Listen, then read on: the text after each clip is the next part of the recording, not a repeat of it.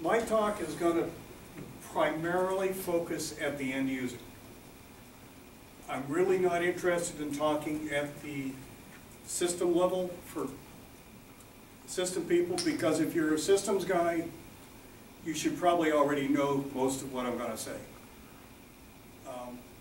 You've probably already done the research, and there's a difference in levels. What is good for enterprise server systems may not be good for home use and stuff like that. And I'll give some history and stuff like that. Just want to talk about some terminology. First is RAID, R-A-I-D, is redundant array of independent disks. That's the current name for it. It's changed. RAID is used to incorporate stripe sets, which I'll talk about, and to add redundancy.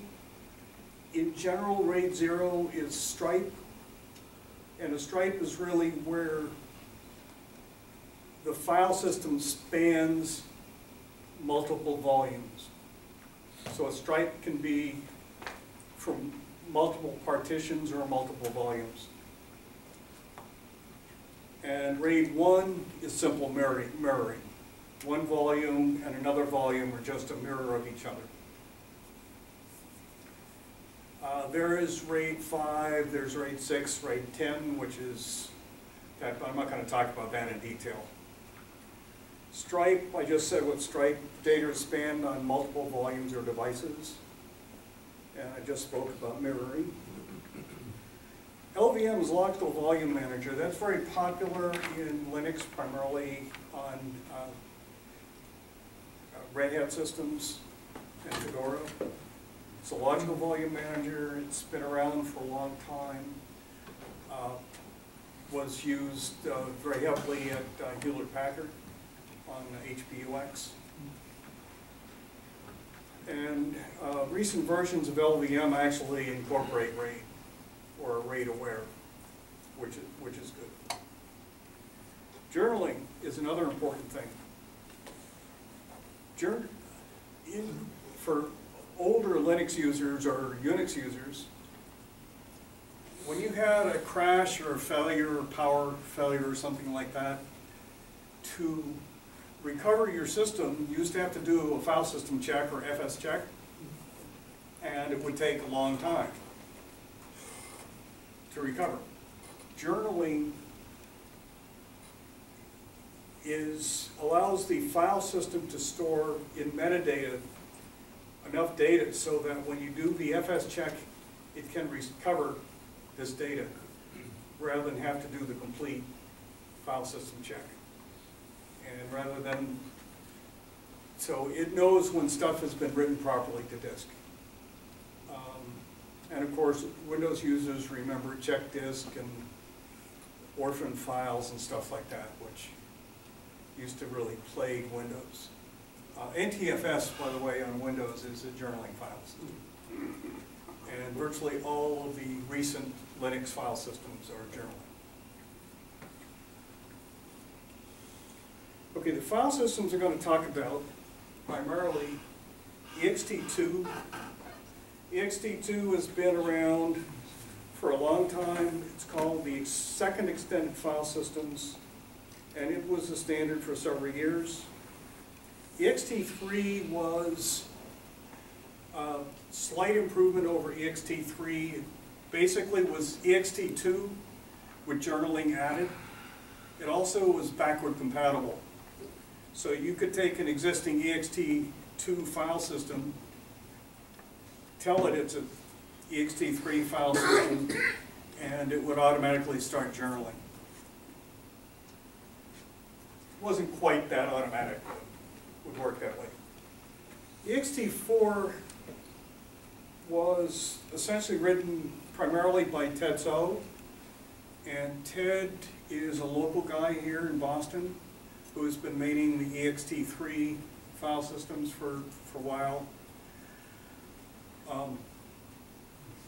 And ext4 is has a lot of improvements over the ext3. It's still backwards compatible so that you can actually mount the ext3 file system and it will kind of become an ext4.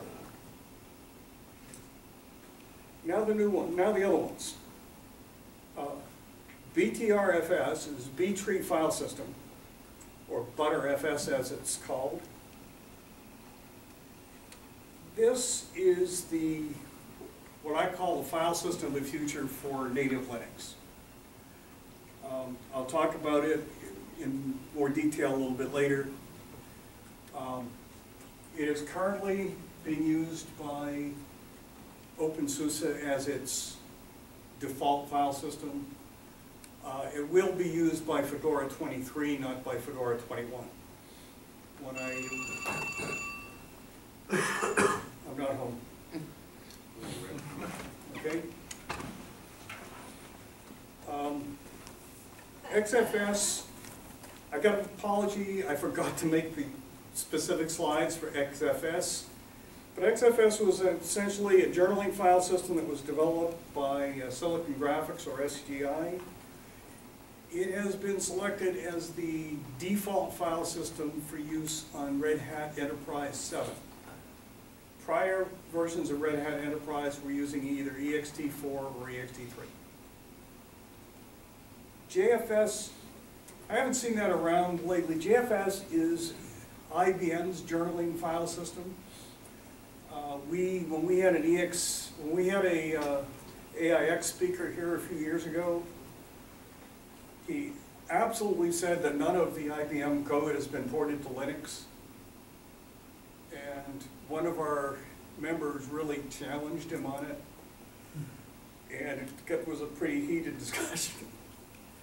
I don't think we had the right guy. What? I don't think we have the right guy. Yeah. But IBM has 2 versions of JFS. Yes. JFS is not really the AIX file system, it's more the OS2 file system. We invited him to give a talk on how AIX is different from other types of Unix. And he basically gave a talk on why Unix is better than Windows, which was completely... Okay. All right. Yeah, you had the wrong guy. Yeah. Well, he didn't know much. That was Like I said, you had the wrong guy. Okay. RiserFS, I'm including RiserFS because, for historical purposes, RiserFS was essentially headed up by Hans Reiser, who in jail is Yep. serving time for killing his wife. I don't remember what prison he's in. It's out in California. But the file system, I think, has some relevance to us today. Okay. Now, why you should be interested? Okay, you're just an end user, and you want to turn on your computer and you want it to work. So why should the file system be of any interest to you? Well, you keep a lot of personal data, so you want a file system that is going to keep track of your files are not going to hide on you or go away, and you want to see that they're reasonably secure. So the file system is what actually reads and writes your data. And the file system is a set of standards under which the drivers have to operate. And you want to make sure that when you save a file, it's there in the future so that the integrity is not compromised.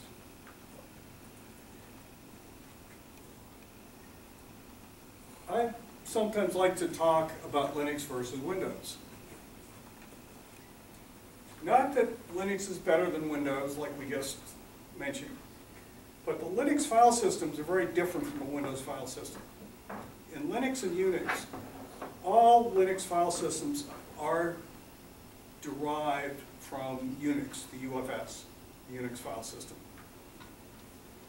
And when you read or write from a file or to a file, the operating system maintains a set of buffers that you're reading and writing into. And the operating system, at some point in future, flushes those buffers to disk. They also, there's a certain amount of persistence, so you can actually write a file and then delete that file, and that file could never even actually be written to disk. You'll see where BTRFS has a little bit of support for that. But that is also a little bit true for other file systems. In Windows, every time you write to a file, the file or the block is written to disk. So the operating system does not inherently buffer that to you. Now there are some things like in C language, if you use file I/O,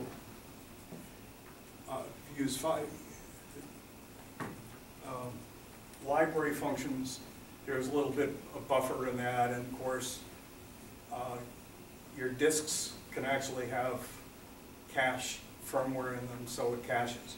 But generally, Windows is going to, when the program says to write a block, it's going to be written almost immediately. And so it's a little bit slower than Linux. And this advantage gives Linux a little bit of a performance advantage in files. And the other thing in Linux and Unix, the file name is not an integral part of the file system. You can have a file that exists without a file name on Linux. And it does happen.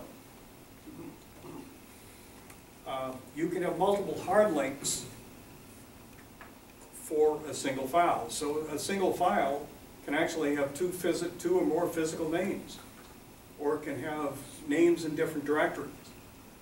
A hard link is an integral part of the file system, and I talk about later, I talk about a use count, which is actually a link count, so that you can remove the file name, and that all that does is remove the file name and decrements the use count. Example here that I have is an empty directory, actually has two names. In the parent, it has the name it's known under, and in itself, which is the child, its name is actually a dot, period. That's a physical name.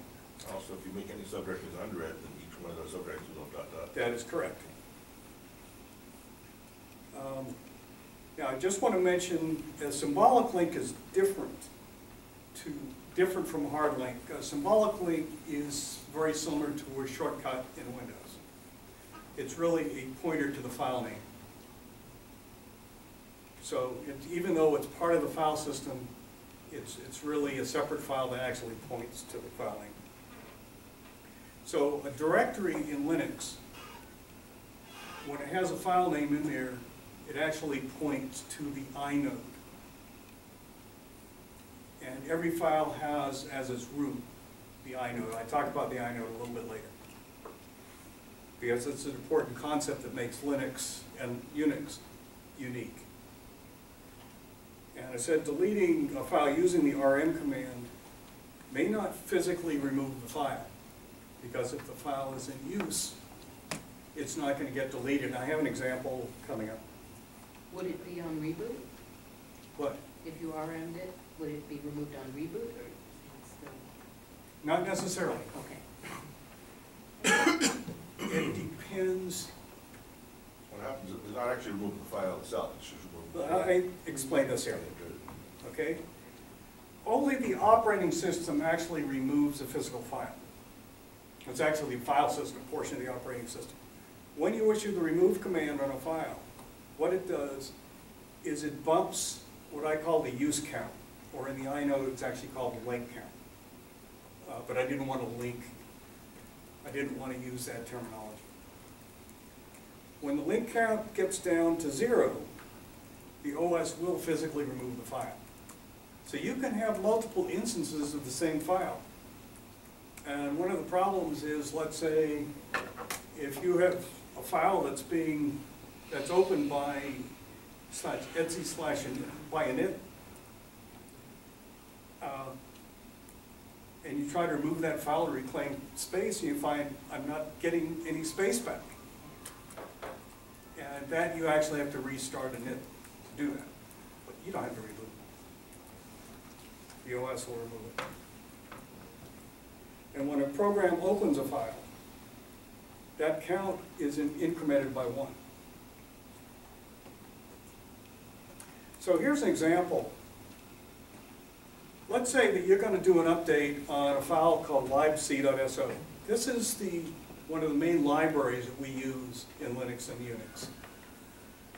And so when you're doing an update, libc.so gets updated. If you do a yum update or an apt-get update or whatever the Debian name for it is, it's going to download your libc.so or any other SO. SO really means shared object, and they're really libraries. And for Windows people, they're equivalent to DLLs, dynamic link libraries, or dynamic load libraries. So what happens is you don't want to physically remove it because you have a lot of programs running that might be actually using that library. So libc.so gets downloaded when you're doing an update, and if you look on disk, libc.so will actually point to an area on disk that contains the new version of libc.so.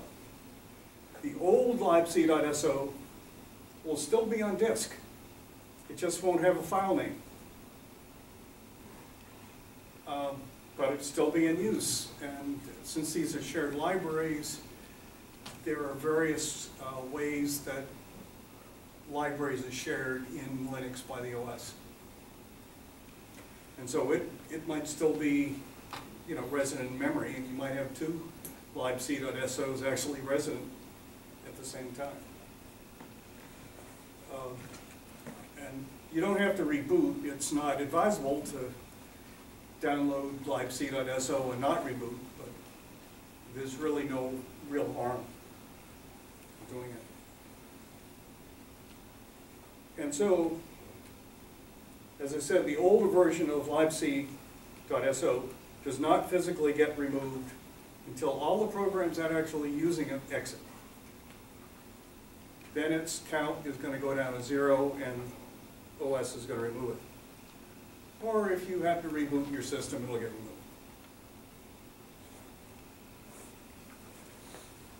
Since a file name in Windows is an integral part of the system, is when you download a file, it physically overwrites the existing.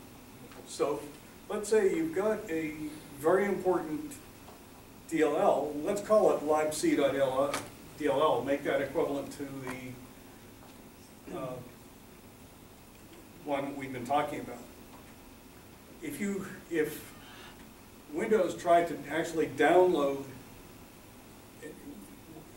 let me just change terminology. If Windows actually tried to overwrite a DLL that's actually running, it's going to cause any program that's using that DLL to crash. So on Windows, when they install an update, they install them in a separate area that actually require you to reboot the system to make those files available. So in general, in Linux, when you install an update, the only real thing that requires a reboot is an updated kernel. There are some others that you probably want to reboot. But if you, let's say,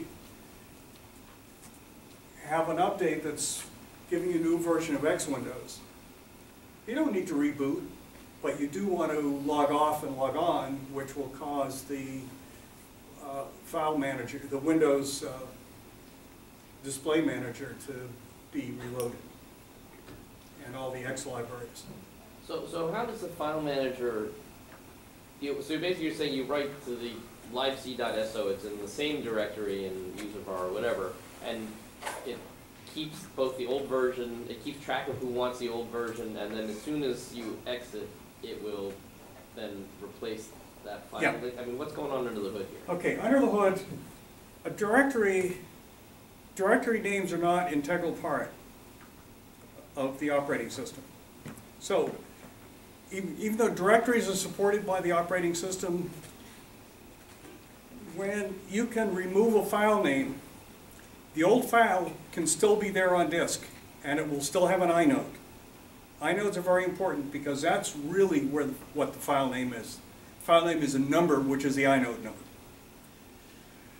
So what you're going to have is you're going to have a libc.so that has a name, and you're going to have a libc.so that's currently in use by other files, and they know it as it's already an open file, so they know it's already been loaded in memory when these programs load because it's shared. It's in shared space for your program. So it has a use count of non-zero use count. So it's still in memory. Programs using it will still know where it's at. And so So does that version, the old version of libc.so, then only exist in RAM when the file system overrides? no, it actually exists in disk, but it does not have a file name pointing to it. Oh, it just has the inode. It just has the inode unless you've created a hard link to it or something. But under normal circumstances, then the Yes. new file name, or the old file name then gets associated with a new inode such that anybody Yes. that loads that file gets pointed to the new inode. That is correct. And does it clean out the old inode at some point? When the use count goes to 0, Yeah. the file will be deleted and that space will be recovered. And when does that happen? When The use count. the use count goes to 0. I see. No, When nothing to use it. so if you have any programs running that use that libc.so, which is very persistent, it'll still be there, but when those programs exit, And if you have a crash or the power goes out while the file has been updated, it's still pointing to, I mean, what happens then? Then you It'll have get to- deleted. Okay. that's part of the file system check when the system gets started. So that's not, it's an orphan. Yeah. Because your inodes, there's a lot of buffering in the kernel, and I don't want to get into a lot of details because each file system is different how they handle that. But there's a structure on disk and there's a structure in memory. And the use count is more of a memory count. And the on disk count is more of a count of links, physical links. But it's different, and I don't want to get into detail because I can't give you a really good answer on that without doing some research. I did at one time work with somebody that was writing a file system. Okay, the ext family, the original file system Linux was actually the Minix file system. There used to be a system called Minix. And Linus actually took that file system, but he hated it. And I think that over the years there's been a lot of exchanges and email and stuff between Linus and Tannenbaum, who was the originator of Minix. But I don't want to get into the history of that. And ext was originally written by Remy Card in 1992. And it was loosely based on UFS, which is the standard Unix file system. At one time, there was only one Unix file system. It had 2 gigabytes file size maximum. And in 1993, Remy came up with ext2, which replaced ext. ext2 essentially is the basic Linux file system and has been for quite a while, since '93. Okay, ext3 emerged in 2001, but it's backwards compatible with ext2. And I talked about each one of these individually anyway. ext4 was made available by Tetsuo in 2006. And, so I got the venerable ext2.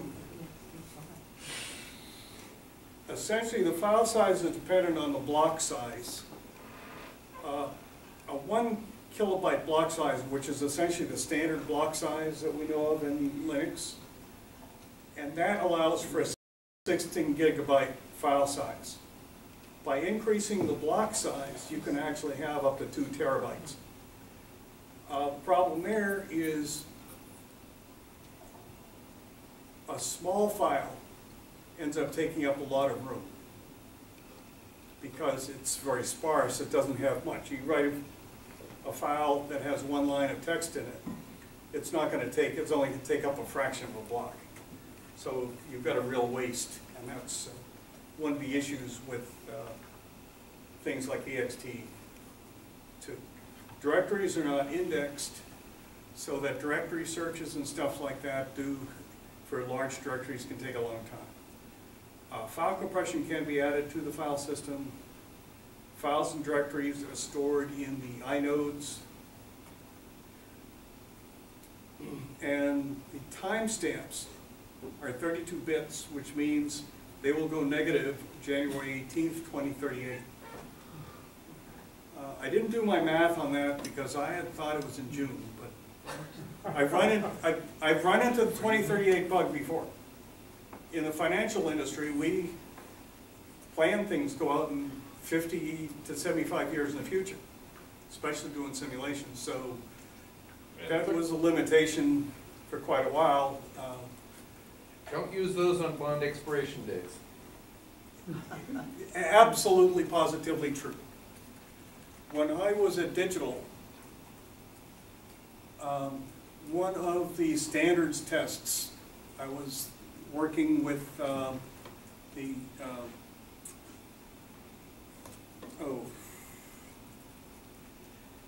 was working with the system that actually keeps track of people that are logged in. I even forget what the name of it is now. But the standards test for that actually was using some code that actually was based on time, and it failed. I walked in the morning, and I got jumped. Your standards test failed. We cannot release Digital Unix version such and such because the standards failed. I did some research and found that it was a bug in the standards test. Fortunately, there was an Irishman by the name of Murphy. True, he's spoken here, Finbar Murphy, who has actually spoken at the BLU. And Finbar happened to know the developer of that code, and we were able to get a waiver so it could get out, and he fixed the standards test. But the standards test was actually bitten by the 2038 bug. And yes, bond expirations go out for a long time. Almost every financial company has their own date routines, including my company, which was Algorithmics. We had our own date stuff because we do simulations going out way into the future. But even if you're not doing simulations, pricing bond maturities. Yes. Well, that's what we do, is we do them and stuff like that with the simulations. Yeah, and the pricing of them. And estimated retirement dates for new employees. Yes. Yeah, well, in 2000 you can all go home, right? Anyway, 2038, you know, that's a problem, but it's a problem that we in the Unix industry recognized quite a long time ago, long before year 2K, and there was a big standards fight over whether to make the standard time in Unix 64-bit. And Linux actually became, Linux standardized on 64-bit time. But Unix didn't. And I had some stuff in there that I had to futz with so that stuff that I wrote didn't break. When I worked at Burger King back in the 1970s, I actually in COBOL wrote time routines in hand year 2000. But anyway, that's a different thing. I didn't even know about Unix at that time. Well, at least operating system Unix. Okay, I have here a little chart that's on inodes. And an inode consists of, and this is not total, but it generally consists of an inode number, block count, file deletion time, file type, owner, access control list if you're using ACLs, timestamp, access, change, and modification time. There are 3 timestamps. File generation number, group, permissions, extended attribute, number of blocks, file size, number of links, which is the use count, and status flags.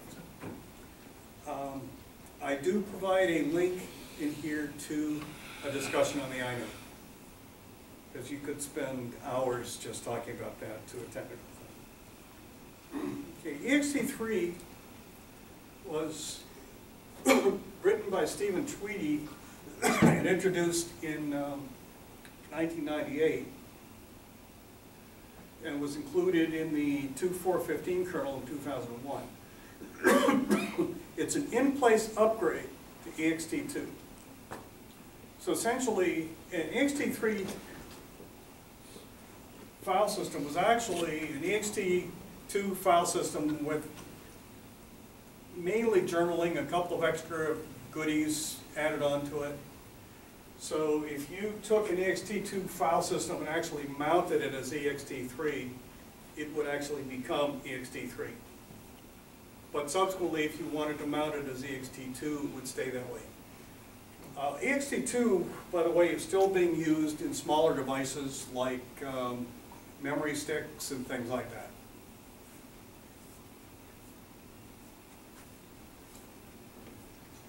The benefit is, again, is the journal. Today, you definitely want a journaling system. So if you lose power or something to your computer, you want to be able for it to come up quickly. If you did not have journaling, it could take hours for even a laptop to reboot, because we're using a lot of large disks, more than was available. Yes? So, can I understand what exactly does journaling making it faster to, like, what does it add to a file system?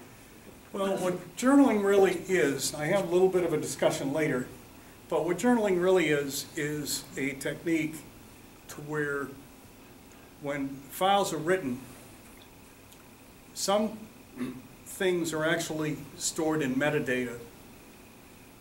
So if the system crashes, it has enough information to start back up and to recover that data that may have been lost during the crash.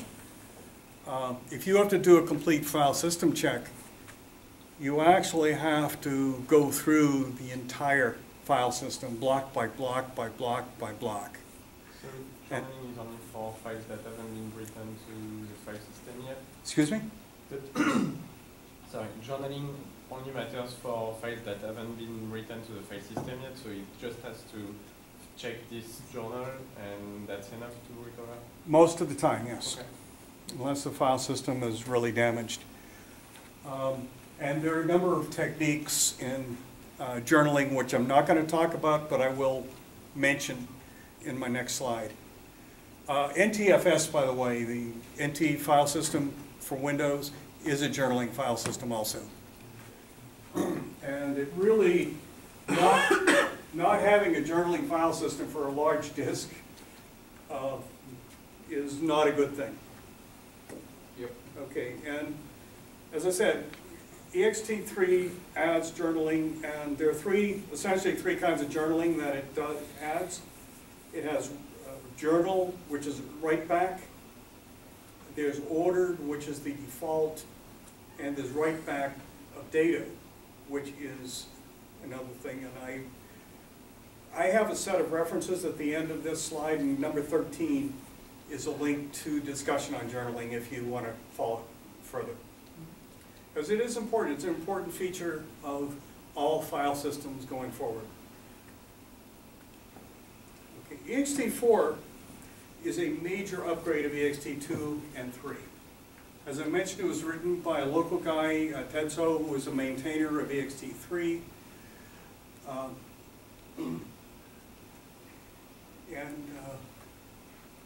Ted's around. I bumped into Ted a few times. And ext4, essentially, Ted brought it into the kernel in 2008. And although I have not found the quote yet, I haven't looked very hard, Ted is now supporting BTRFS, not ext3. I mean 4, even though he wrote it. But I have not seen that written down, and so I don't say it in my slide.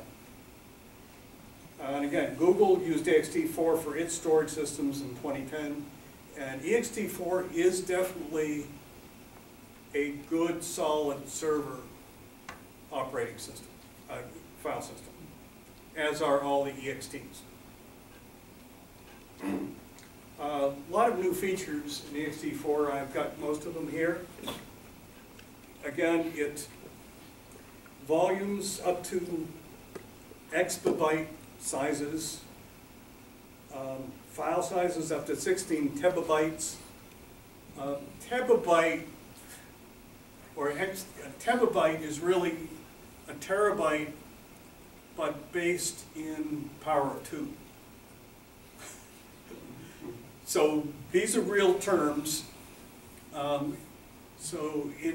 One of the problems you deal with in computer science is that a lot of your terms are based on power of 2, and bitmaps and things. Everything is binary on a computer. So while a terabyte is based on power of 10, a tebabyte is based essentially on a power of 2, but it is based on like 2048, 4096, etc. It's guaranteed not a mix-up of 10 Yes, tens and exactly. 2s. Okay, let's not. Now, Red Hat essentially recommends using XFS for volumes larger than 100 terabytes. And I say here TB is terabyte because the reference that I'm using says that. Okay, the system uses 48-bit addressing, which is considerably more than ext3 and 2. The timestamp date has a limitation of April 25th, 2514. And it also supports online defragmentation. What's the point of 48 instead of just going to 64-bit addressing? Does it really help anything? I didn't research that, but if you look at a lot of chips, even though the 64-bit chips, the physical addresses, maximum physical address is 48 bits. I don't know why. I have not looked at. Yes. When you design the inode, sometimes it's useful that you allocate that 64 bytes per bits per block or something like that. Yeah. Right? They have like squeeze addresses actually that actually can fit into like certain blocks. That's Yeah. usually is coming from. Yeah. It's like a floating point address is actually 64 bits, but it's actually 65 normalized. But I don't want to get into that because I've been through that before. So I used to maintain the math library for Unix. Okay. And the inode is 256K, where ext3 is 128K. Persistent pre-allocation, which means extra space for a file can be pre-allocated, which is nice, so that when you're writing to a file and you know that file is going to be expanded, you already have the space for it. You don't keep going out and ask for another block. And it uses an extent-based, and I meant extend, not extent. John, make a note of that and you can fix that, or I'll fix that later. But it's an extent-based storage, which is a little bit different from the previous. So it's in memory structure is quite a bit different. And it's and essentially it's backward compatible for ext2 or 3. Again, they can be mounted as ext4, and they will become ext4 file systems. Okay, performance features. Multi-block allocation where multiple blocks can be written at the same time. That is a big win, because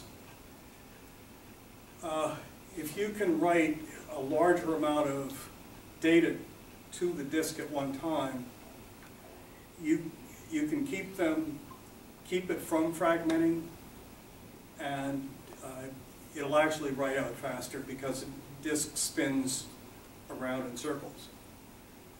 That may not be 100% true with SSD, but for those disks it is. Delayed allocation. This allows multiple block writes and reduced fragmentation, and reduced processor time for files that are short-term or temporary. And I spoke of that earlier. As I mentioned, Unix and Linux have internal buffers. So if you have a file that's very small, you create the file and write to it. It can stay in memory and never get to disk. I actually ran into that in Python. When I have a temporary file, I put SQLs. I'm putting SQL commands in it. And of course, then I have to flush it to disk so that it can be used. But I can't close it, because if I close it, the temporary file is going to disappear. But again, Linux has the capability of keeping very small files in memory without ever having to write them to disk.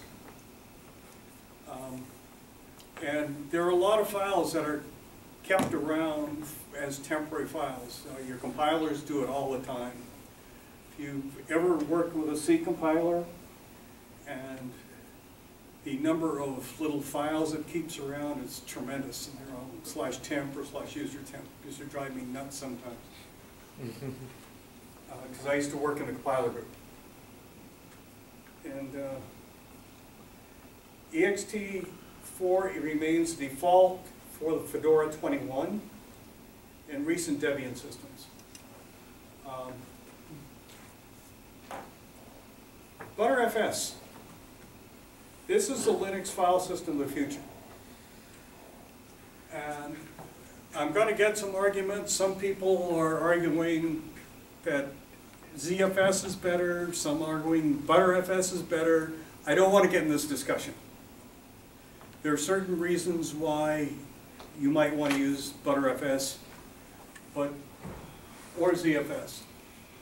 If I'm running a server or a NAS system, which Jabber does at home, I'd probably today use ZFS. Next year, I might use BTRFS. But right now, you want to use something that you know is stable for a server. But I think right now that BTRFS is ready for prime time today. Okay. BTRFS is what's called a copy on write file system. And it's implemented in advanced features while focusing on fault tolerance, repair, and easy administration. Jointly developed at multiple companies, BTRFS is licensed under GPL which is important, I think. And it's open to contribution from anyone. And these square numbers that I have there, these are pointers to the references in the back of the slides. Okay? And BTRFS was originally developed by Chris Mason, who had experience working on the riser file system, which is one of the reasons why I think there's a lot of riser technology that's in here. And Chris actually was working, I think he still works for Oracle. Not 100% sure. Currently, OpenSUSE 13.2 has BTRFS as the default file system. In Fedora 21, Fedora 20, you can select BTRFS. And I actually used BTRFS a couple of years ago, but I screwed something up and I striped it onto 3 disks. I only meant to stripe it onto 2, so I went back to my RAID stuff. But because I need to learn a little bit about BTRFS and BTRFS administration, which is a lot better today than it was 2 years ago. It will be the default in Fedora 23. That's already been announced. And a couple of things. It used an extent-based storage, similar to ext4. It's got a 16 exabyte maximum and a file size of 2 to the 64 power. Space-efficient packing for small files. That's a big win. That was one of the big wins that Riser file system had. Is in ext2, when you have a small file system, you build it by block. So the minimum size of any file system in ext is 1K. Even a file system that has 3 words in it, in text, the minimum is 1K. In BTRFS, in RiserFS, you can have small file systems, efficient file systems. Correct me if I'm wrong on these.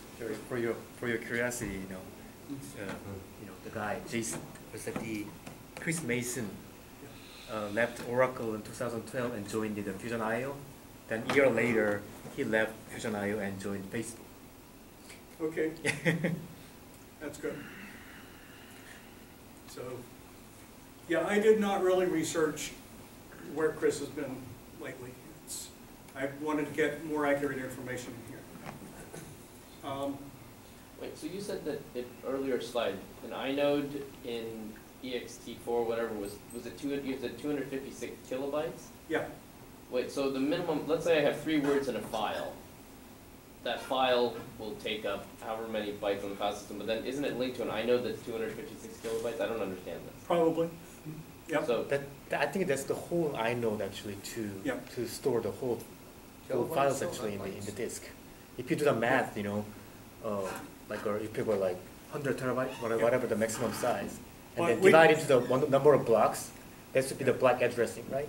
That gives you how many number of bits you need actually per block, right? Right. The inode is the inode storage. The inode is not going to, but it really doesn't matter too much on that. But all files actually go up to the inode structure. So I'm not sure. In Unix, the inode has been around since day 1, and in the original inode was an array. In every file, the inode number was actually an index into the array. And that's what it was for years. And directories were, I think, 14 characters long, period. And that was it. You had 14 character directories, file names, and you could actually edit a directory, and the directory had the file name and then had the pointer, the inode number. And that was it. Each record was 16 bytes long, the first 2 bytes were the inode number. Yeah. And the other 14 were the file name. Yep. So It's been a long time, but in directories, when long file names came in, directories changed, and really, while you can actually edit a directory with a text editor, it doesn't do you any good. Okay? The other thing here, as I say, is space-efficient index directories. The reason you want index directories is for very fast searching of a directory. Okay? So that's a performance improvement. Dynamic inode allocation. So you really don't need a fixed storage for your inodes. So the inodes can grow and they can shrink. And another thing that I like about BTRFS is it has writable and read-only snapshots. Whereas you can do snapshotting, and you can look that up. I'm not going to talk too much about that, but it's one of the most important features of both ZFS and BTRFS. And you can have subvolumes. Okay. BTRFS also has checksums on data and on metadata. It has file compression built in. It uses, I forget the two, file compression. I didn't put it in here. I'm just going to talk about file compression. But file compression is actually built into the file system. And it's integrated multiple device support. It directly supports striping, mirroring, striping plus mirroring, and striping with single and dual parity. Which I think in terms of a end user, I think most of what you're going to want as an end user is just either striping or just not worry about striping. You use just one volume, but you can stripe it into multiple volumes if you want. There is a bit of redundancy built in to the file system. So I think for my own case, where I do backups, I don't care about mirroring. Even at home right now, I've got two ext4 file systems that are doing RAID 1 mirroring. I think for the most part, for home use, you're not going to need it. Okay, it has SSD awareness. I'm not going to talk more in detail on that, but it knows about certain things about SSD, and I think more of those are going to be added to it. I think that's another different. And it has an efficient incremental backup.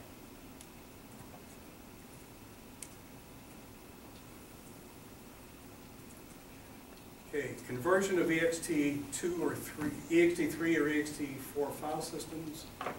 Again, like ext4, you can mount an ext4 or an ext3 system and convert from those ext3 to ext4.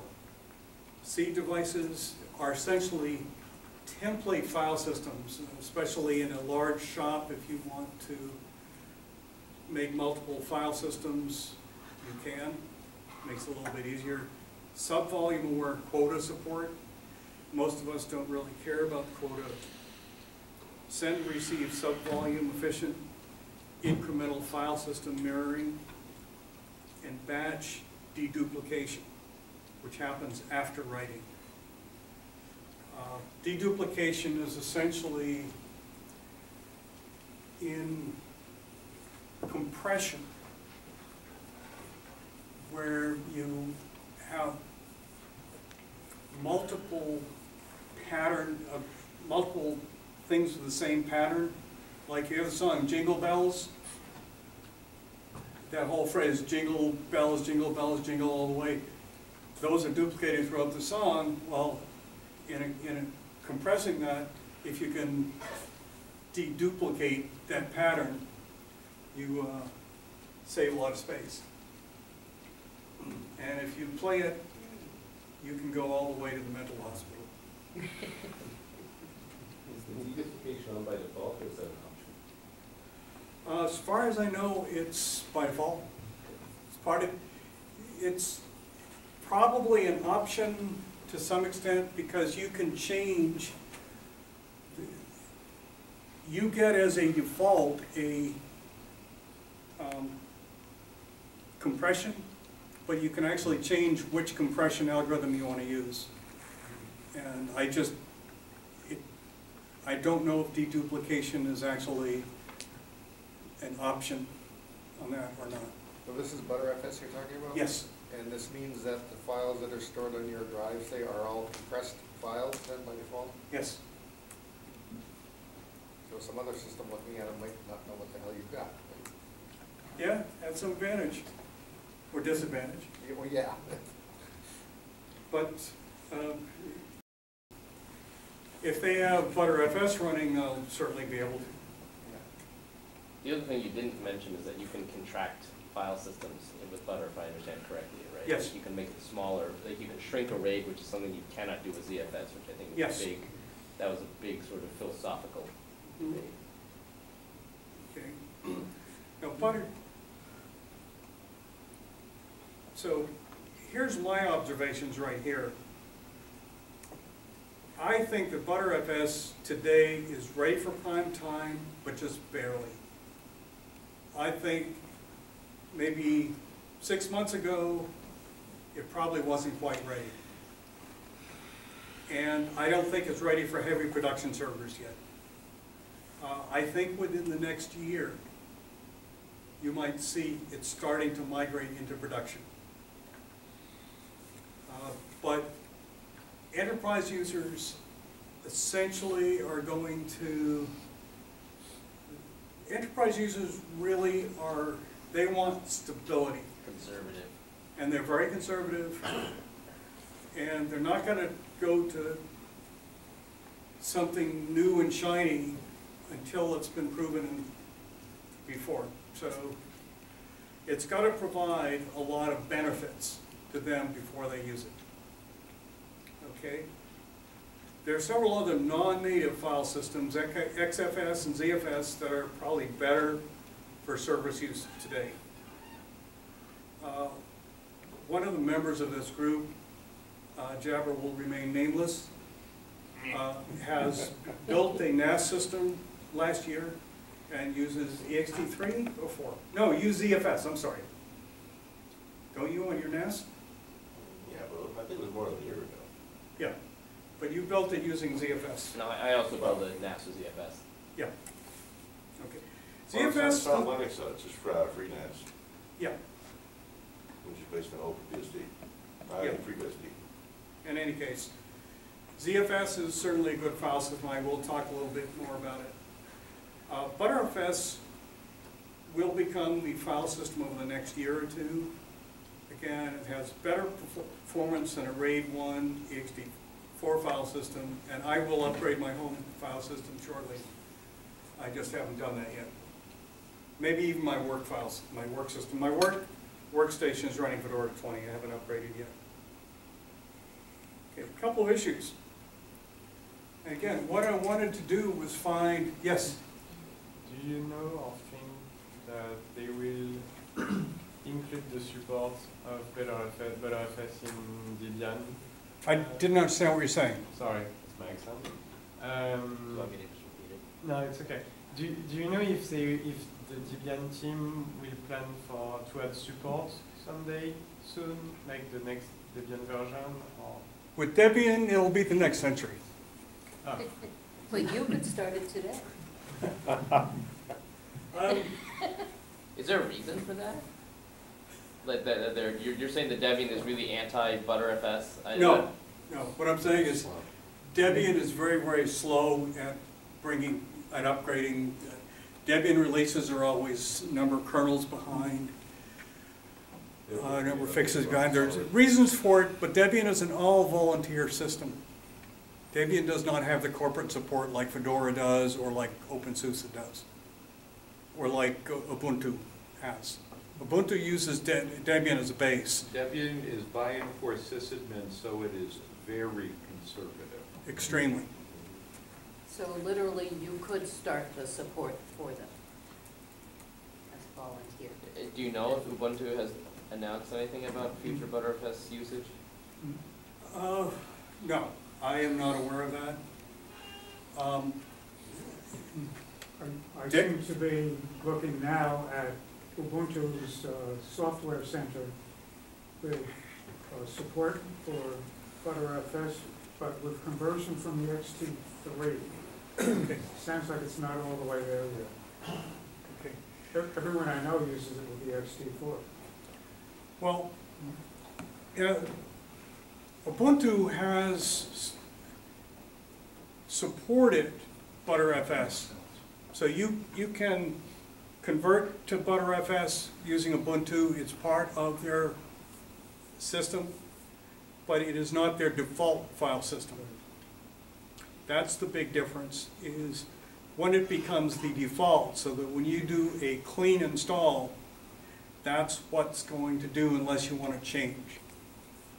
Okay, of course, we're Linux, and you can put any file system you want on there, because almost every file system is supported by Linux, including, you can actually boot off an NTFS file system. But the conversion that they're offering, Excuse me? or the default option to go to BTRFS comes with a conversion routine from ext3.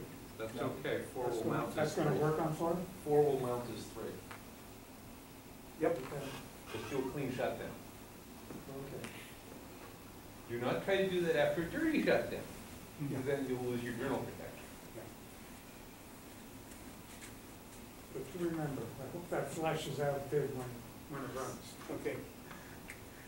One of the issues with BTRFS that I see that's right now is a major sounding board is that the GNU utilities DF and DU just do not work with BTRFS.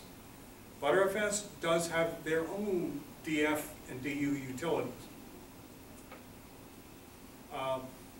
But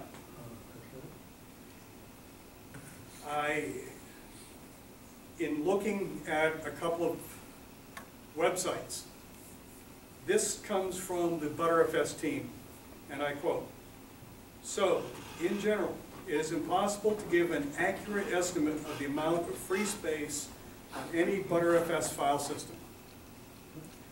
Yes, this sucks. If you have a really good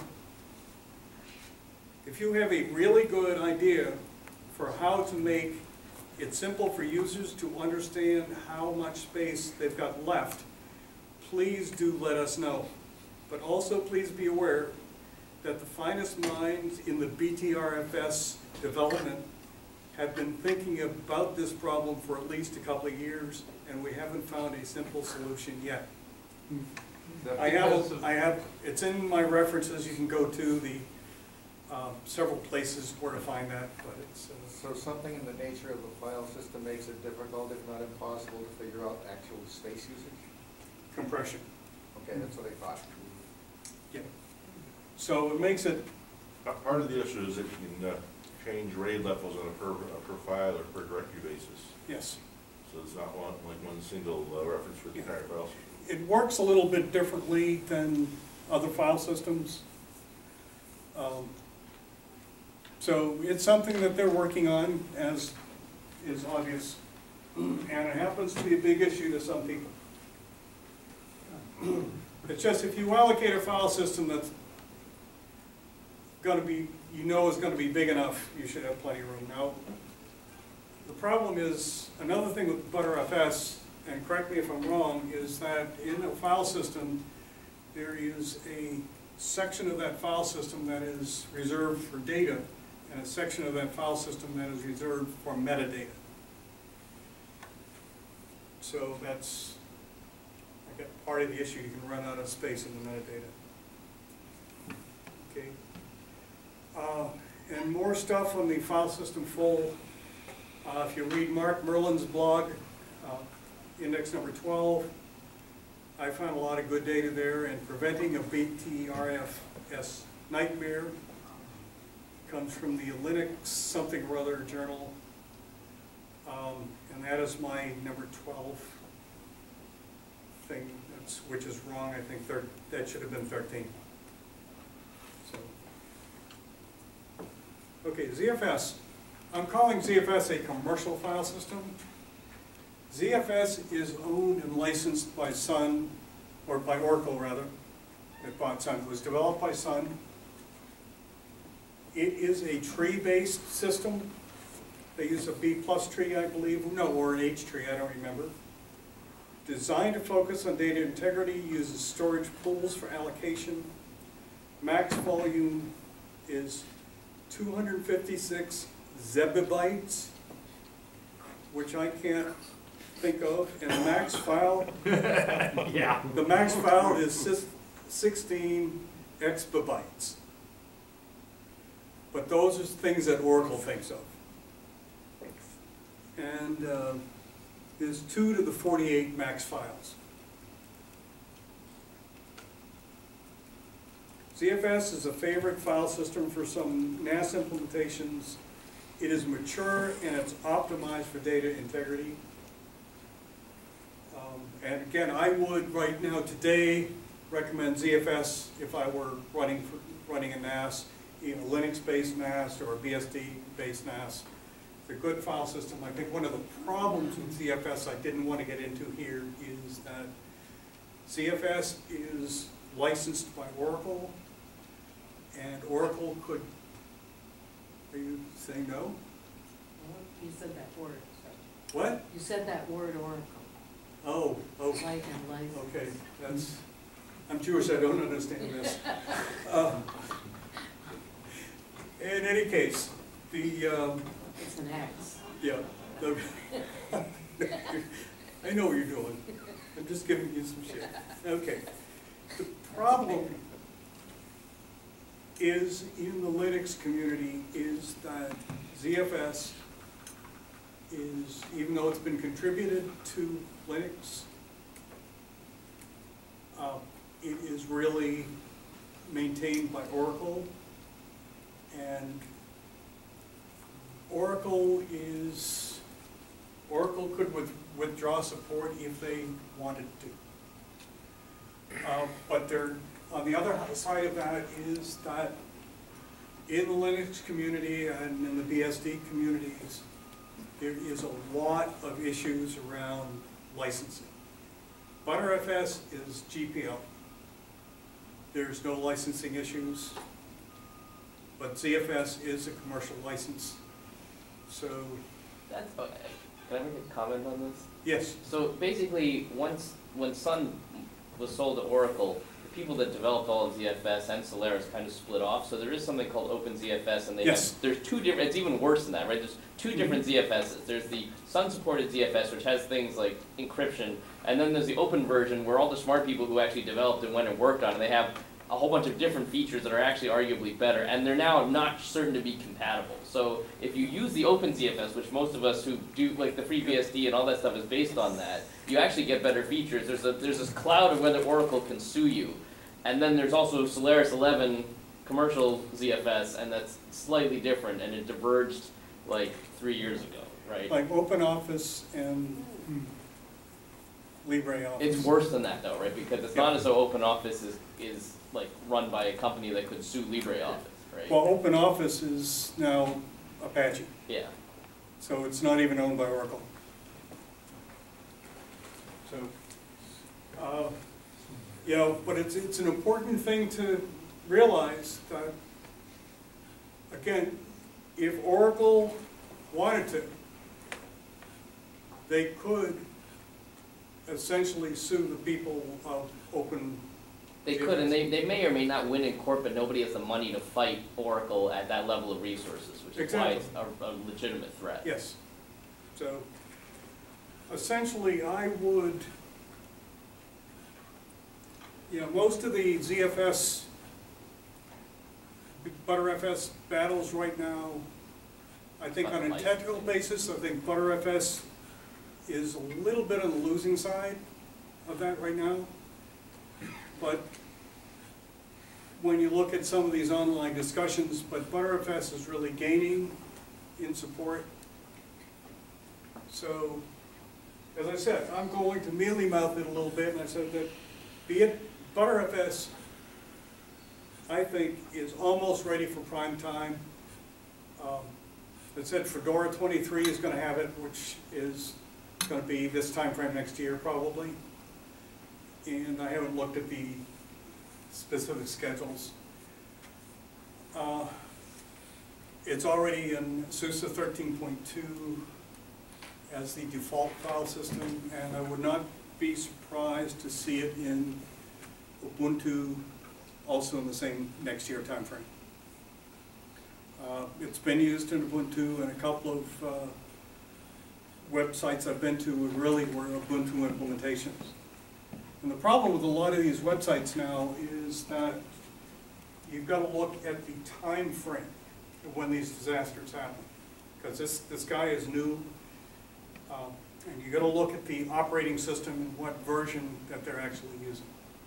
And that's settling down. So BTRFS is settling down. Some of the early adopters love it, and some have been burned. Okay. So I do have a lot of links. And again, Mark Merlin has number 10. He has a number just number of reasons why you should consider using BTRFS. Real copy and write snapshots and file level incremental server OS upgrades. Okay. RiserFS. And this is where I skipped FS, and I just totally missed putting XFS in here. I meant to have it, I just forgot about it. And I didn't realize this, oh, I forgot XFS while I was driving in. And so I'm not going to take out the computer and add it in while I'm driving. RiserFS is a B-tree-based file system with journaling. It was a default in SUSE Linux systems until October 2006, when SUSE adopted ext3. It was developed by a company called Namesys, which was really Hans Reiser's company. And Hans Reiser was accused and convicted of killing his wife. And essentially the development on RiserFS kind of stopped and slowed down. It is still, there is some maintenance in that area. You can still probably get RiserFS if you wanted it, but I don't see any reason for it. But some of the people that were involved in RiserFS, including Chris Mason, actually came from that development team, so you got that. Another thing I'm not going to talk about a little bit is trees. I've done a lot of work in my background actually on trees with B trees, B plus trees, binary trees, balanced trees and stuff like that. I've got a lot of experience in that in my work, but I'm not really going to talk about that here. That's not it. But I do have in my references, I have a lot of references to things like that. RiserFS directory contents are B plus tree. File allocation is a bitmap. Max volume is 16 terabytes. And max file size is 1 exabyte. And max file size is 2 to 34. And supports efficient small file allocation. Yeah, that doesn't look good. What?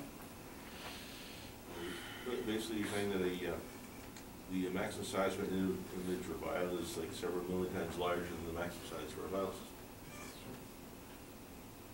I've got to go back and look at that. That might be a typo. But in any case, yeah, an exabyte is a lot bigger than 16 terabytes. So, where I got this information from is in my links back, and here's the references. I did a lot of research on stuff, so I didn't want to do a lot of this stuff from the top of my head. So I did I pulled out a lot of references, and you'll see there are a couple Wikipedias in there, because I do, when I'm looking for references, a lot of times I'll start at Wikipedia and look at who they're referencing going back to some of these documents. I always use Wikipedia with a grain of salt because it doesn't necessarily have to be correct. Okay, the blue background is bad for this, so let me see if I can't change that. But, you can download the slides, but you'll see I've got a whole bunch of links. And so you can download the slides, and actually the links are clickable so you can actually get them from there. Okay, and that's about all I have. Any questions? Any questions or anyone?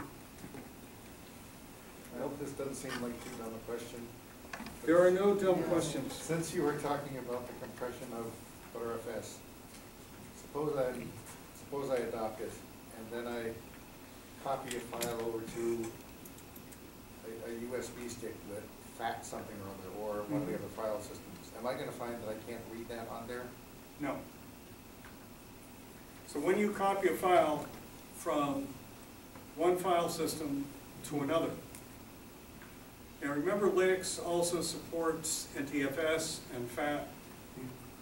So if you're going to copy a file from a BTRFS file system or a ZFS file system to a FAT32 or FAT16 or NTFS, you're copying the file and the file contents.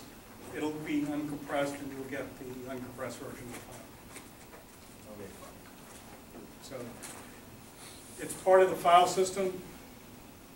And again, EXT actually has some automatic compression that you can add into it. Yes, Jill? Early on, you said that it was an advantage that Linux buffers files rather than writing them out immediately. Yes. That's a speed advantage, but what happens if you lose power? Are you going to lose your file? Or have an old version of it? This is where the metadata comes in. Generally, that's not going to happen. Okay. I've been burned by that in the past in old Unix systems. That used to happen all the time, and your FS check would run for hours, and then you found you lost the file. But for the most part, you're not going to lose a lot of money. First of all, your files are not kept in buffers forever. There is a flush daemon that runs in Linux that will cause all buffers to be flushed to disk. Now that is part of the file system, and there are some configurable options for it. And BTRFS actually has some additional options on that. Yes, Dave. I'll get to you next. Going back to that first question, but pushing harder, let's say we have one ext4 file system computer. Yes. Local networks will run BTRFS computer. Yep. And instead of copying files over, I just want to work with a remote file, either direction. For instance, do a meld operation, something of that sort. Pushing a little harder on the question. Are they bulletproof on that sort of remote interaction? That's one of the standard basic things that you're doing. And it's actually going to take the file from one area and read it in memory and whatever it does with it. Because when you read it from memory, for instance, when you read a document, whether the document is a docx or the document is an ODT or something like that, it's read into memory and it's in that format. So basically, all those manipulations of the remote file will be done in local memory?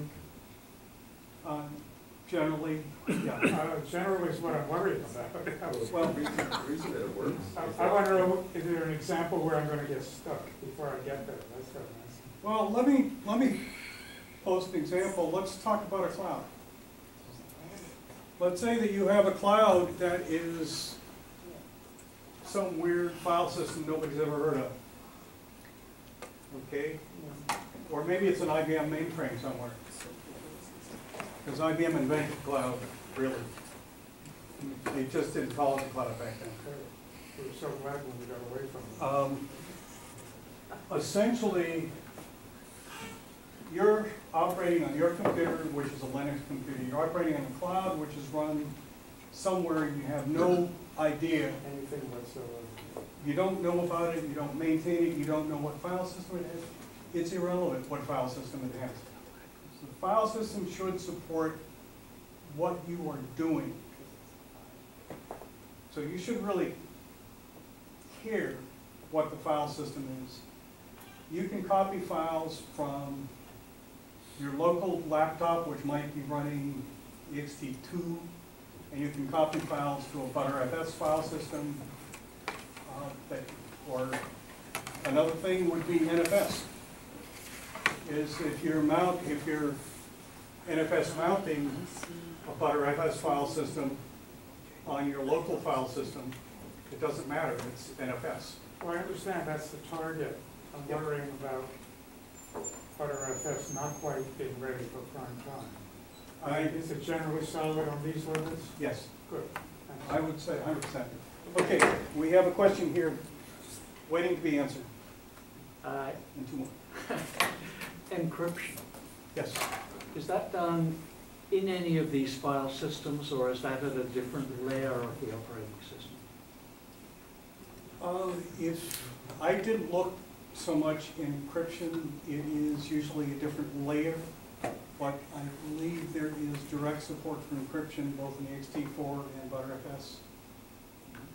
I would go read source, but Linux generally uses LUX encryption, and I don't think that's a problem. So it has nothing to do with how the files are laid out. Encrypted files are files on the file system anyway.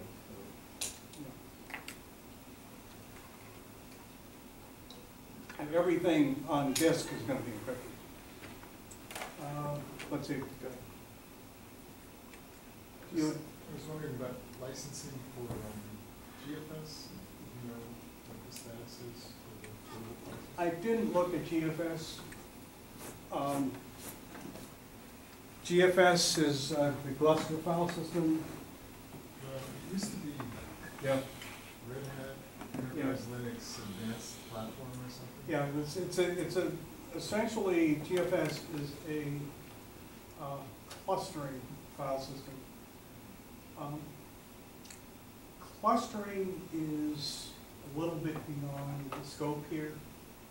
I didn't look at it, although ext4 actually started as part of that.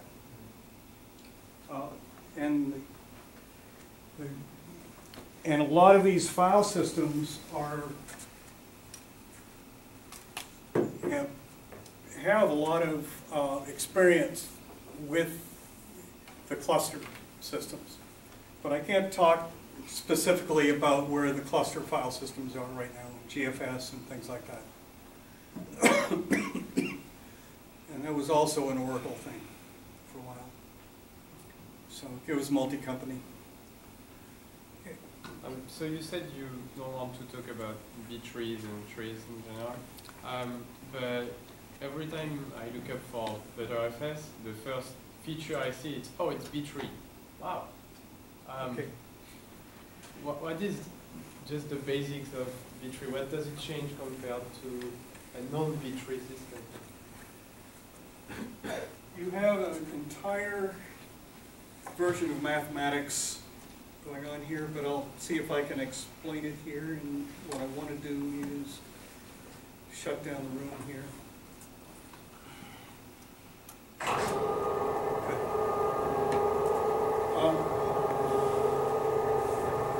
There are a number of different tree type.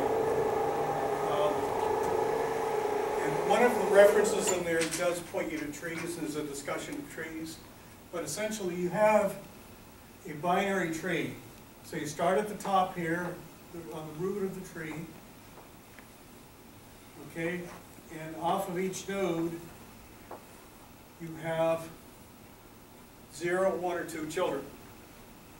And each node has 0, 1, or 2 children.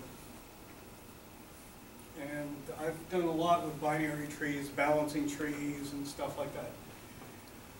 A B tree. And IBM actually used a B tree structure with vSAM back in the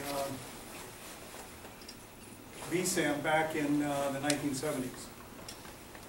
B tree, I'm a little bit rusty on the actual implementation of the B tree, but you have a node, and you can have a number of subnodes of the BT, but it's kind of a combination of an n-ary tree and a binary tree. And I forget the actual details of it because I didn't really look that up again.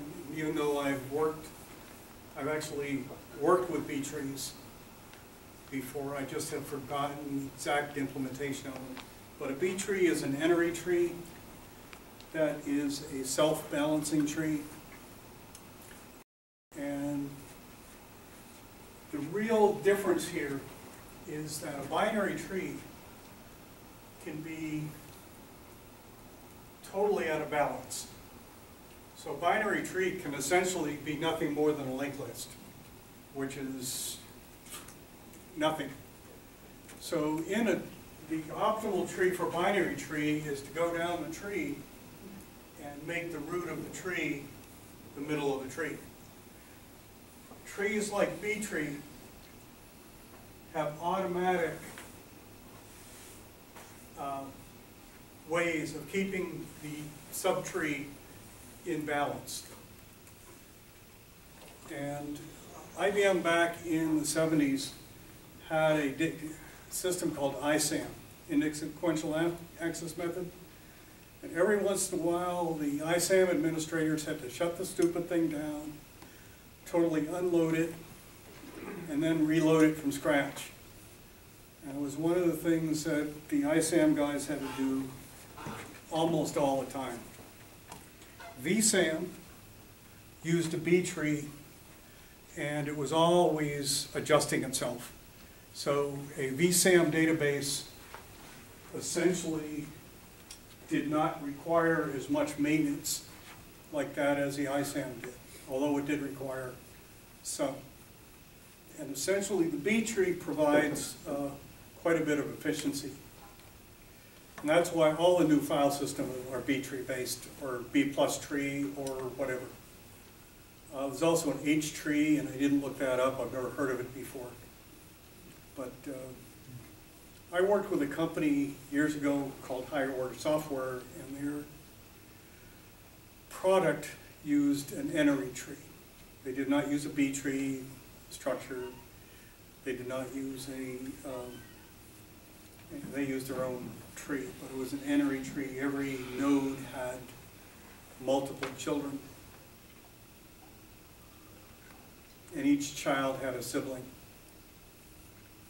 So is ext4 B tree as well? No. I just looked at it, I think it looks like a B tree, you know. It is? Yeah, yeah. Yeah, it has, ext4 does have B tree structures in it, but the basic system, like the inode block, I think is still It says in the there. linked list plus like hashed B tree. Okay, so it's a That's what it hashed B says. tree, okay. A hash, does everybody know what a hash is? Other than something to eat? Oh, I'm already hungry, but I don't know what it is. Okay, Give me some, you got you, please. okay, what a hash is you take a phrase or a word or a number, and what you do is you put it through an algorithm to create, let's say, a shorter number. Let's say that you have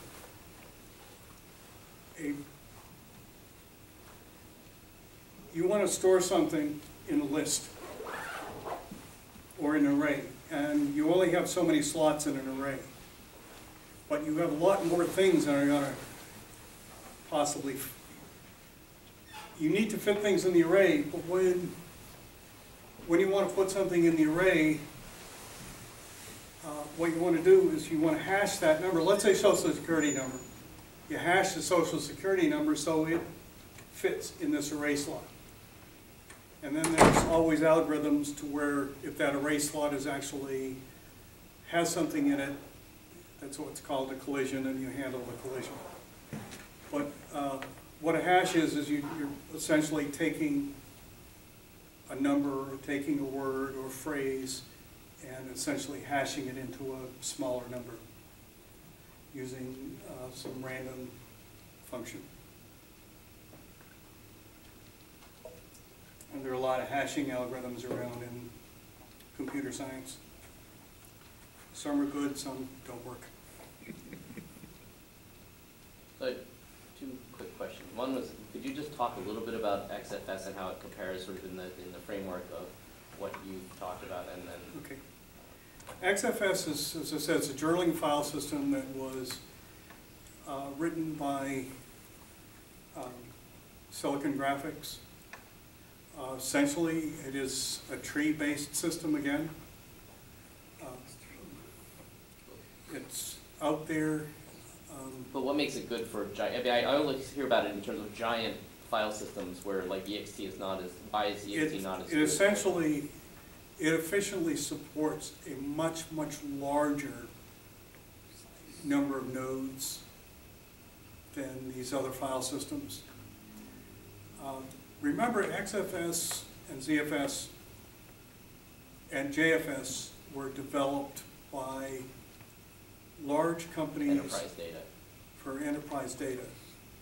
And essentially, I don't know what the hell they use on Watson, even though I'm likely part of that group. But and then Apparently, But 64-bit given that system. XFS is now File the size default limit is for Red Hat. 16 exabytes, I and see. the file size So limit is... large or small, they're The happy. file with the system default. limit is 18 exabytes. It's only slightly bigger than it's in Yeah. Fedora.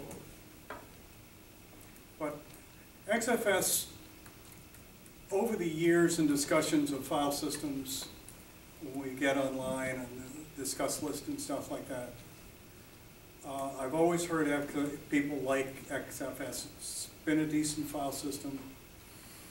I don't know what the licensing is for Linux. I would probably think that by Red Hat putting it in to Enterprise Linux, that they've specifically got licensing directly from SGI. It must be, because it's in all the derivatives as well, like Yeah. Scientific and CentOS. Oh, it would be, yeah. Yeah. And then, do you actually see, I mean, what are the advantages of Butter to an end user, right? Because it's doing all this other, I mean, I know this from the ZFS side, right? And it's always going to be slower than like an ext4 because it's doing so much more stuff, right? Why would you want ButterFS on a small laptop or something? It seems like overkill. ButterFS will probably be faster on your small laptop, Okay. but then EXT. Well, one of the reasons, EXT is very rapidly, it's like IPv4. It's very rapidly being outgrown. We're getting into some of these large file systems. You know, when I first started in computers, kilobytes was a lot of stuff. Okay? I worked on a point of sale system that actually had 4K words of data. It was a PDP-8, so it was a 12-bit word.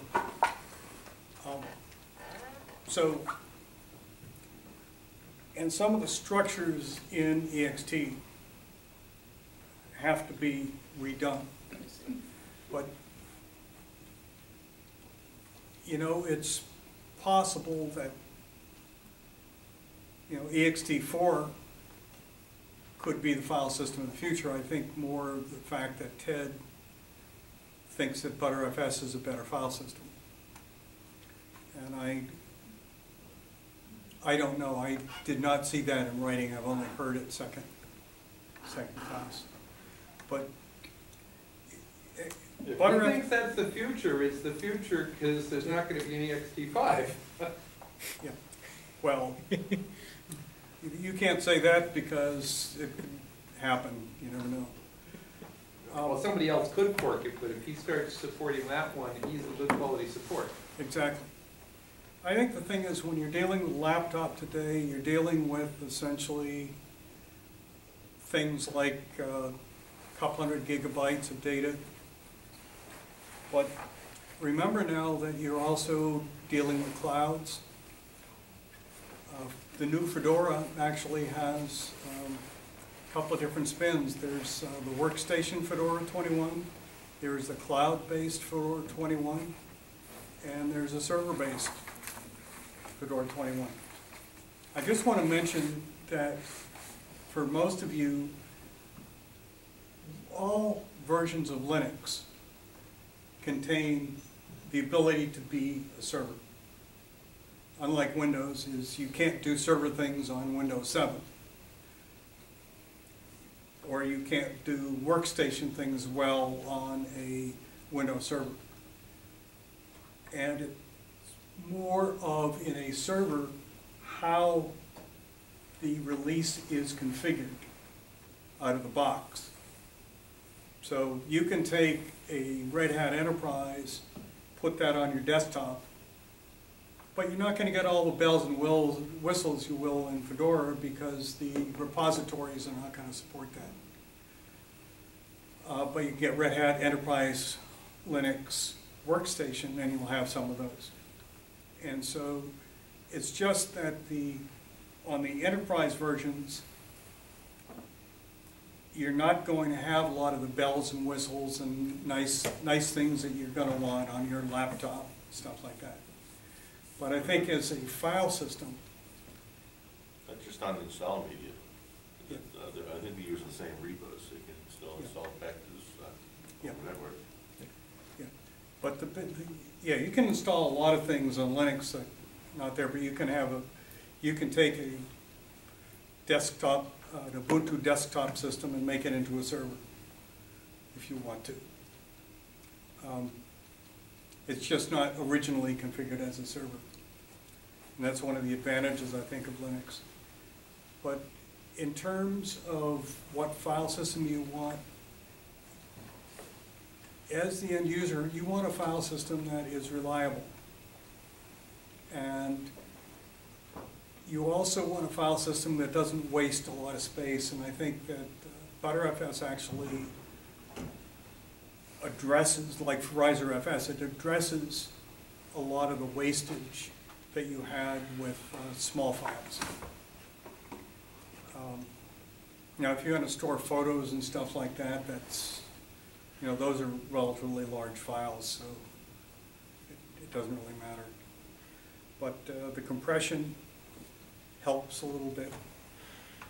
So if you have 160 gigs of hard disk space, with a BTRFS you might end up with more usable space. Except the only problem there is you can't figure out how much free space you have. Because it doesn't know. It would actually, to go in there and do that, would actually decompress a lot of these things. Or you just turn off compression altogether. Or at least you have to understand what, will give you, like on ZFS with deduplication and compression, it will give you a number, but you have to understand that that number isn't what you are used to seeing when it tells you how many, but it still is quite useful if it tells you, how much space it's ostensibly taking up, but it's not terribly well documented. Yeah. The other thing that they're really working on in BTRFS, and they've made tremendous improvement, is in the tools and utilities. Right now, the FS check is offline, but they are working on an online file system check. And things like that. Of course, there's the dynamic defragmentation. I think that I have never seen a Linux system that has been heavily fragmented, except when you start getting into a file system full situation on Linux, that's when you got to get into the fragmentation issues. But if you clear that out, file system like ext4 and BTRFS will kind of dynamically defragment for you. You won't see it. Whereas Windows, you always have to run a fragmenter if you want to be defragmented. So, but there is actually a defragmentation utility that comes with BTRFS. And I think ext4 has one too. But for the most part, you know, there's never been a GNU defragmentation utility. That'd be pretty hard to port, isn't it? Yeah. Can you imagine having to port that to all the different operating systems and file systems that it's on top of? Yeah. Well, a lot of those things are really defragmenter. Let's say I want to defrag the file system, so you have a GNU defragger, and that would actually be linked to the file system specific version. If one existed, right? If one existed. So. You also didn't talk about like FAT32 exFAT, right? Which is actually relevant for like embedded, if you like run Linux off an SD card, it's probably formatted with FAT, right? Yeah, I didn't mention that. FAT30, you can boot off of FAT32, you can boot off of NTFS, but they're not native file systems. You don't really want to, because in Linux and Unix you have the permission schemes. Essentially you have the concept of owner, group, and everybody else. And you've got the other three flags like the sticky bit and stuff like that. Windows file systems like FAT32 and NTFS don't have the same concept. They have their own flags, which are different. So when you're reading, if you have an NTFS-based Linux system, you don't really have the file permissions that are set up properly. But even those systems where you can boot off a USB, it's really just the boot directory that's the FAT system. Yeah. And Yeah, after okay. it loads in, no, it's that's okay. true. I mean, sometimes there are reasons that you want it. Well, I mean, it depends on. Yeah, I didn't talk about it because No, that's fair. they're not Linux native file systems. No, that's fair. I certainly could have. Back in the day, I've had to go in and restore a FAT 16 system years and years ago. Not fun. That sounds horrible. I didn't ever have I did for a short period of time had a Windows system. But I used to run an Atari system which had the Windows file system. So. Then Bill Clinton got elected president, and that was the end of Windows for you, right? But, I mean, that's basically what things, you're gonna have a file system, and as the end user, you just want the file system to work. And when it doesn't work, you're gonna blame the operating system. And so you need the file system to be able to support all the things you're gonna do as an end user. So you're gonna have large files, you're gonna have small files, stuff like that. And also you're gonna have SSDs. You know, and SSDs are coming down in price. They're good SSD drives and they're sucky ones. But if your file system doesn't properly support it, the life of that SSD is going to be shortened. And what is that? Solid state disk. Okay. Al, can you repeat what you? That's what that was, and you said solid state disk, which I think I actually have one. Yes. Yeah, had you ever said that?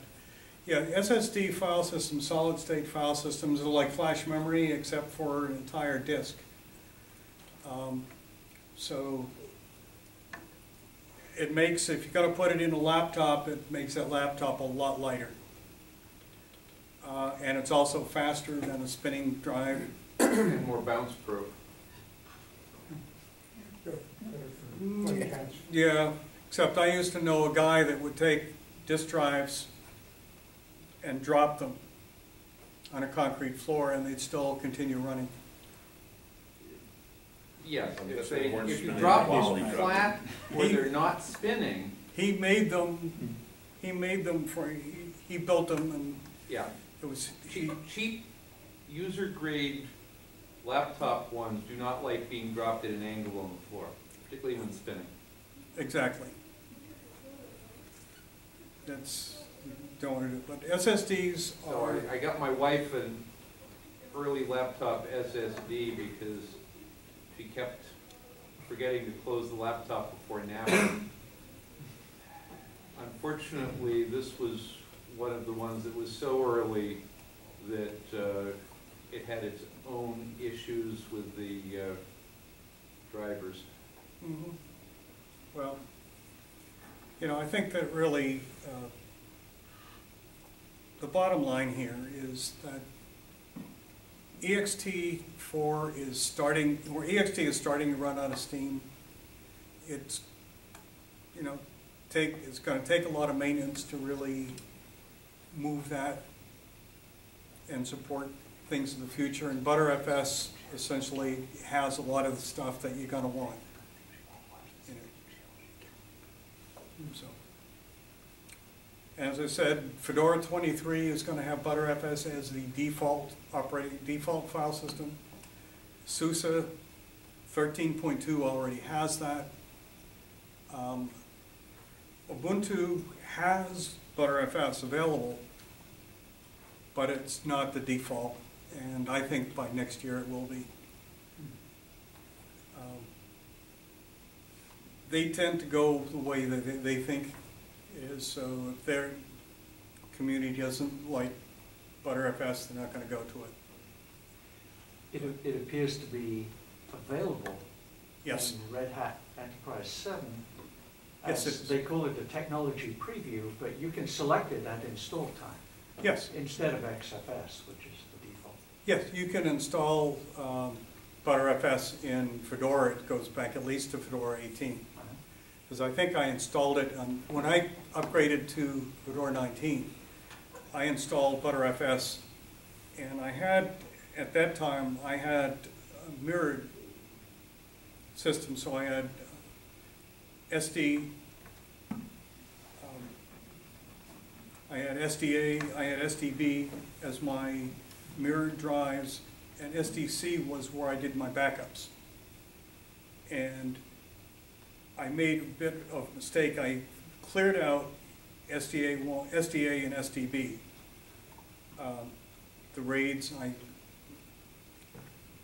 because I wanted it to be automatically allocated. And by mistake, I allowed it to stripe the three of them onto, so it striped not only A and B, but it took the free space on C, which is I didn't want it. So I then wiped that out and I just did an ext4 with RAID 1, which is what I'm working with now. But I'm going to be upgrading to BTRFS when I get a chance to do it. So on RAID, when you did that, you were probably using software RAID. Yes. So when BTRFS and ZFS, when they're doing RAID for you, is that also automatically software RAID? Generally, yes. Yeah. You So- really should. Especially with ZFS, they absolutely want you to not use a hardware RAID controller. Not use a hardware. Absolutely not. Partly So for the is so-called that- RAID 5 write hole. Are but they also for incompatible performance. then? No, Hardware you RAID? can do it, right? I mean, because you can expose a hardware RAID as a single volume to ZFS to write on top of, but then you lose half the benefit of ZFS, which is the error checking, the validation, the redundancy, and the counting and all that stuff. So you're supposed to basically it's basically for JBODs, for just a bunch of disks, and it manages.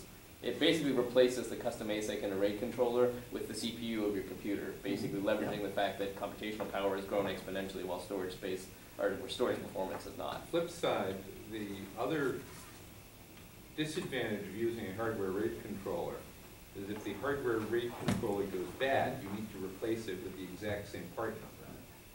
That, screwed. I have been so screwed by like bad cables. Like I had one case with a RAID controller that was a Dell. This is why you don't want to buy enterprise hardware off of eBay. But there was a corruption in the MFTs that the RAID controller overwrote the first beginnings of my whole RAID, and it had to go to hardware recovery. Whereas with ZFS, the chance of that happening is negligible, like very, very low, because it stores all the drive structure metadata in multiple copies across the disk, so the probability that you can't recover it like Boston user groups a number of years ago bought 2 Dell servers. It was Pat Tormey who was president at the time, and they had hardware RAID, and the BLU got one free, and both of those systems crapped. One was running Windows, and the RAID controller just died and really trashed the disks. And we had a similar thing on Linux. So I don't think you'll find in this group too many people that like hardware RAID. Johnny, you wait? I'll wait, yeah. And it's not faster anymore, right? Yeah. I think maybe 10, 15 years ago, the RAID 5 calculations got offloaded to an independent engine that was faster, but now they're not faster than Intel, right? Yep. If you've got 6 cores sitting around, one of them can do the RAID calculations a lot faster than a custom chip. Yeah. But the big advantage of the software RAID is the fact that you're not going to have a controller failure that's going to screw you. You can take the disks out and try to fix it in another machine. It doesn't have to be the same part number or whatever. Because we tried that. We just couldn't recover those disks. Oh, and with ZFS, even the incompatibility between the Oracle one and the free one, they all read. Like you can always take a ZFS pool, and read it out. Like you might not be able to administer it or monitor it, but like the whole thing was based on data integrity. So I think there's not a case where it would be incompatible, with the exception of encryption. If you encrypt it, then all bets are off. And this is open VA. I think I mean, the other people may know more than I do, but there's a version number of the ZFS pool, Yeah. and they up to version, I guess 28. They sort of upgrade this every few months when it was Sun. Everything, that's sort of the lingua franca. So anything that's up to a Z pool 28, either Oracle or the more recent ones can read. And then the more recent ones, they added all these features, but I think it still should be read compatible for 28. So I think the Oracle one will always be able to read the free one. I can't say that the other way around would work. You can't necessarily write to it, but because it's basically one gigantic set of bytes that has all the integrity and the checksums, so at least it knows that what it's reading is consistent or not. So I think you can almost always read a ZFS Z pool no matter where you put it, even if you can't write to it or change it. That's sort of, I think, a fundamental design goal. You sound as if you're keen on ZFS. I'm a scientist, and so like data integrity matters more than anything else. And I think Butter is it's probably gonna end up just being used more because of the licensing stuff.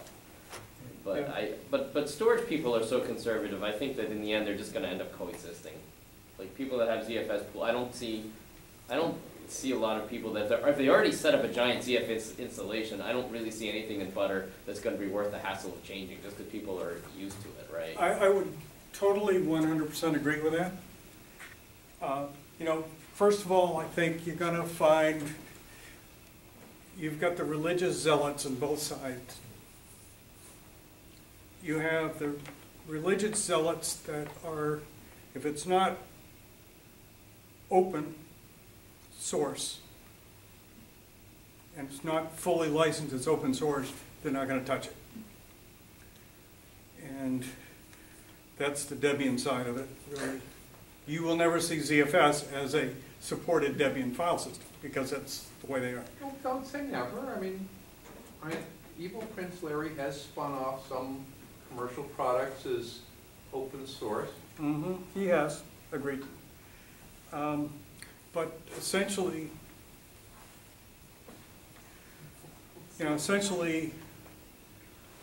there are people I've been, reading, and what I wanted to do in there was I wanted to look at really things, at reasons why not to use BTRFS. And there were a few things, and I've got them in my references. But BTRFS is better than it was last year. It's right now good. If it's good enough, SUSE has always been the release that engineers tend to like and prefer. When I was at DEC and Compaq and HP, SUSE was our preferred version of Linux. But you say it's in open SUSE. What's the situation with the enterprise SUSE? I don't know. I haven't looked at that. They have really not. They're more European in their enterprise, so I really don't know who does it. But the real king of enterprise Linux is Red Hat. I mean, I would also say that, I think ZFS is mature today, and the Yes. types of tweaks that they make on it are they're really good and they're really refined. And it's also, I think, a specific enough thing that it's gonna keep getting developed because the people are real geeks. I mean, they're my kind of folks, right? And they really the feature flags, the new features they're implementing are stuff like to make erasing things much faster. And they go through and they really have beat on this code. The code has been really. And if you care about enterprise, Oracle will sell you enterprise.